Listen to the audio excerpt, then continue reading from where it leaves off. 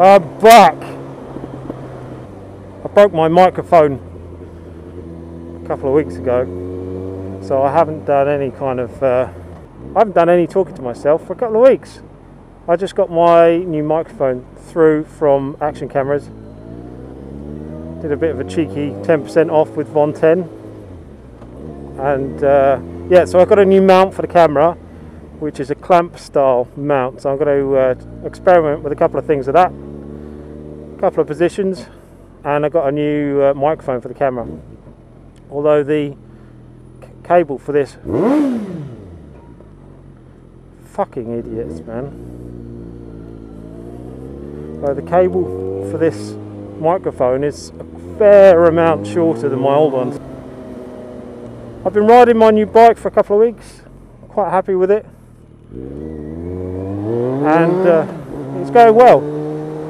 The last video you saw, I did like a stubby carbon fibre exhaust cam which I put on it, but to be honest, it actually wasn't running very well with it when it was cold anyway. I don't know if that's to do with the cat or it needs tuning to have the you know, such little back pressure.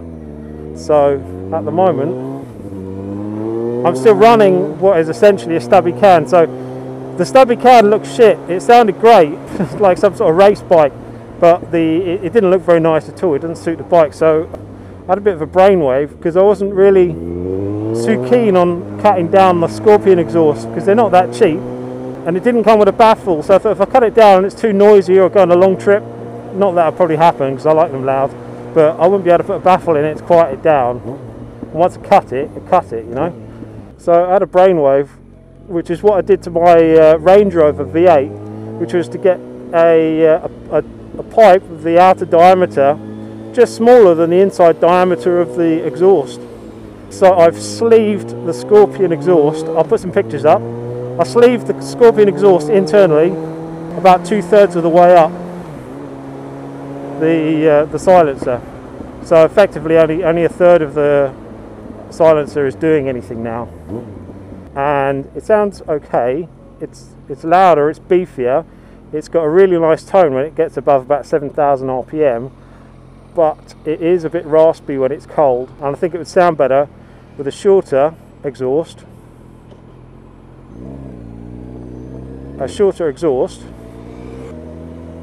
but not as short as the stubby one, and definitely not as long as this Scorpion one. Oh, nice little Morgan.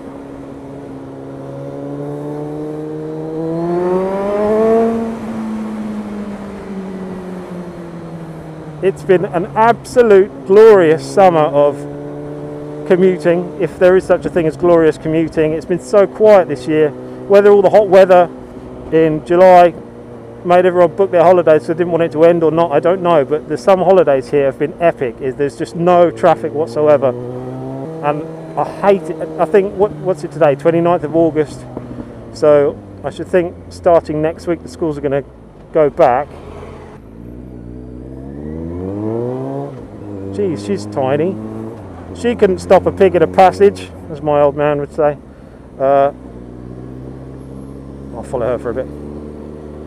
So it's been glorious getting to and from work. It takes minutes rather than tens of minutes. I hope this microphone's working. I did an update of the firmware on the camera, so it's all going to be working again properly. What else is new? People have been trying to knock me off my bike recently, or I've been fucking up. So it's interesting riding. I'm not gonna. I'll give her a wide berth. So, yeah, people seem to be not noticing me or pulling out, or maybe I'm going a little bit too fast, which is more than likely. I'll put a couple of videos up, but you know, I mean, 9 times out of 10 I can pretty much guess that someone's going to pull out when they pull out on me. I guess just through, well, experience, I suppose. I'm already pretty much covering the horn by the time they do their manoeuvre, so I'm sort of bang on the horn pretty quickly. So there's these 2 videos now. First one was a white car. I think I was going too fast. He didn't see me in his blind spot. If he looked at his blind spot, I don't think he did.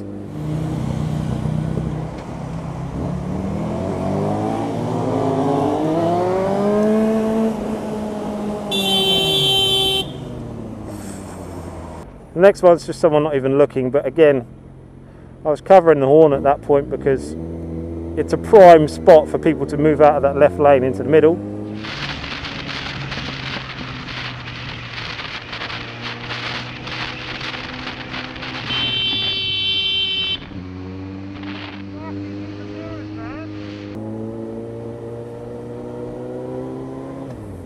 Then there's just general idiocy.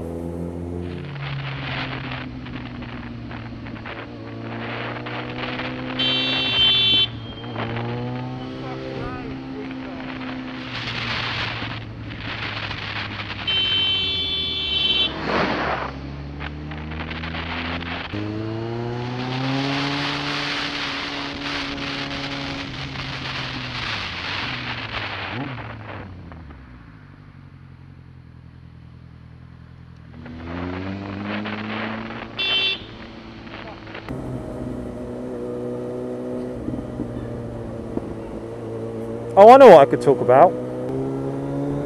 The lovely Pickle Poo messaged me the other day. So I was describing some injuries I sustained in an accident, because I think she was asking why I had to put a Clicktronic on this bike, because well, my other bike has a Clicktronic too, to change the gears, because my left leg doesn't really work that well. And the reason being from that is because I broke my back in an accident about 10 years ago, and it damaged the nerves to my left leg. Thankfully the cock works. So this accident was 10 years ago. What basically happened, I was happily riding along on my CBR 600. It was through a town, so I wasn't going fast, from a village. I went to go over the brow of a hill, obviously middle of my side of the road, and some freaking car came up the hill on the other side, on my side of the road, to overtake a parked car that was on the crest. So instead of them driving up to the back end of the parked car, having a look to see if it was clear for them to overtake, they didn't. They just started their manoeuvre halfway up the hill and just went for it. So we met in the middle of this hill. Basically, I suffered quite a few injuries. I don't think I was knocked unconscious. I have memories of being there and not being able to breathe at all. So the injuries were, I broke 6 ribs, some in the front, some in the back. I broke my sternum. I broke both bones in my right forearm, so that's all plated up. I broke my right femur in a couple of places, including near the ball socket, which rotated. I broke my pelvis in 3 places, which is kind of now twisted a bit, because it didn't quite set straight. I broke some parts of my back between L2 and 5, which is where the nerve damage has come from. Dislocated my left shoulder and my left ankle, and then internally I had a collapse. Both lungs were collapsed. The left one had blood on it and the right liquid. There's hemothorax or something, or pneumothorax, I can't remember now. So I could hardly breathe. My diaphragm got ripped in the impact, and my stomach got pushed through into my chest cavity, and I got lacerations of the kidneys and liver. All in all, not a great day.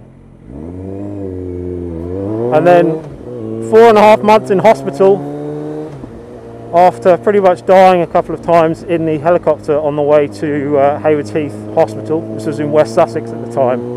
So yeah, 4.5 months, told I couldn't walk again, in a wheelchair for a long time, and then with physio up to crutches and learning to walk again and stuff.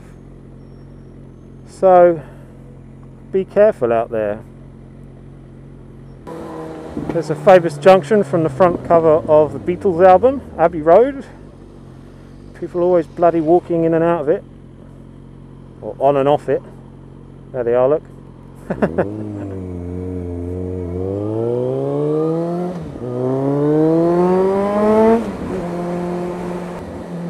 One thing I really want to get some advice about is some computer or video editing software. I did a couple of trials of Adobe Premiere because I used it back in the university days. So I was able to use that for the first couple of videos, and then I got a trial version of, what did I get a trial version of? No, it's the Mac software, something Pro 10. But anyway, it's just a trial one, and I saw how much it was to buy. It's ridiculously expensive, so a budget video editor. I don't mind if it takes a bit to learn. I'm not saying it has to be easy. I don't mind learning something. Yeah, so I could do with some software for the Mac, to be honest. So if anyone could recommend me some good video editing software, please leave a comment, and hopefully I can get myself set up properly. Although winter is on its way, obviously I'll be riding all the way through it, but might not be much interesting going on.